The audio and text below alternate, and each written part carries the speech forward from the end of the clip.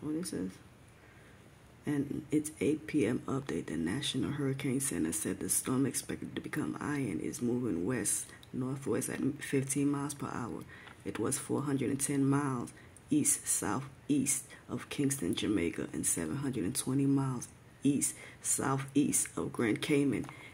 Experts expect it will move more westward over the next weekend or so before turning back west-northwest and then northwest over the weekend. And Monday, forecasters said heavy rains could start to reach South Florida on Monday, presenting the risk of limited flash and urban flooding, that last advisory said.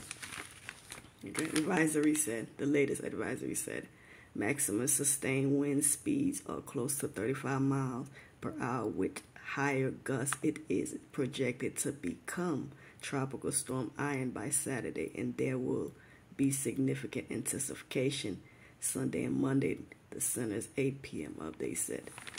Okay.